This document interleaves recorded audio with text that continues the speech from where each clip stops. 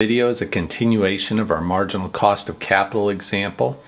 In the last video we went through the example itself and solved step 1, the market value weights, and step 2, the after-tax cost of debt. What I want to do in this stage is continue on with step 3, the cost of preferred stock. Now when we start the preferred stock model, we're starting with our stock valuation chapter, where we said the price of preferred stock is just equal to the dividend divided by the required return, the no growth model. Now the cost of preferred stock is going to be that required return that we used in the valuation model, because the return to investors is the cost to the firm. So we just want to solve for that required return, and when we do that,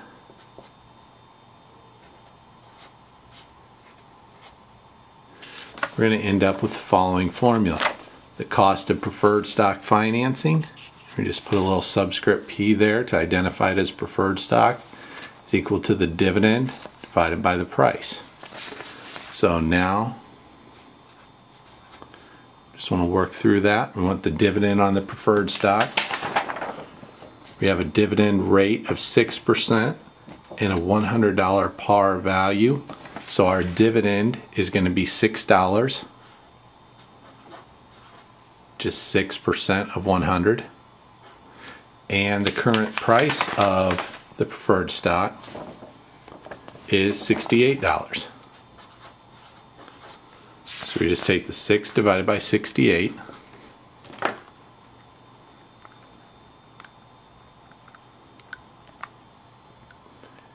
and get 0.0882. Now we want to be careful here in that when we solve for the cost of debt, the after-tax cost of debt, our answer was in percentage value.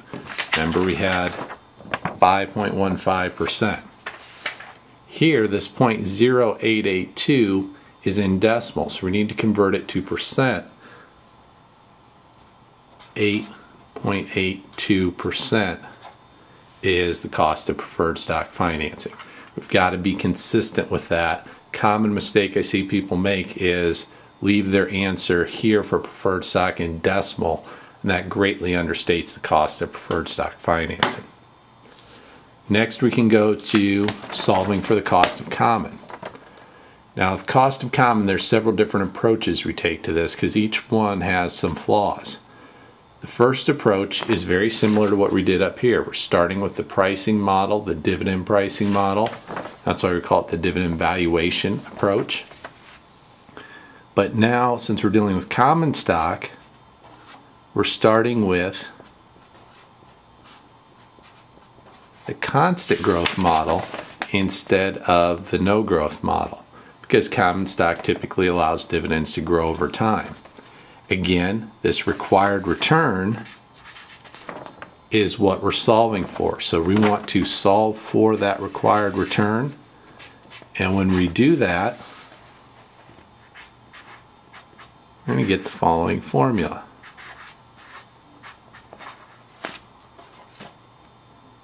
We just put in a little subscript S to identify its common stock. So our formula for the cost of common stock financing is just D1 divided by P0 plus the growth rate.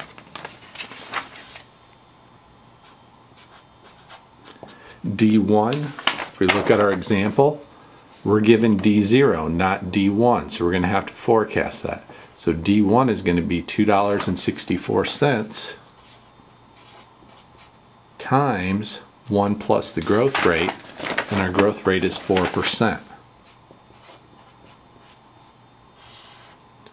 The price of common stock, $30.45. Be careful that you get the price of common stock and not the price of preferred there. And then we want to add in the growth rate.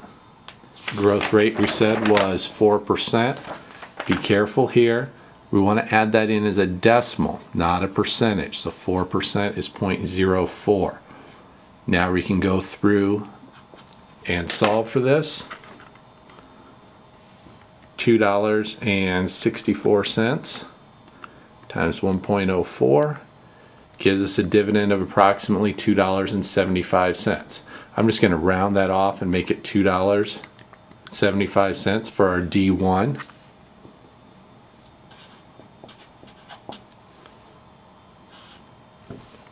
Then divide by 30.45, which is our price.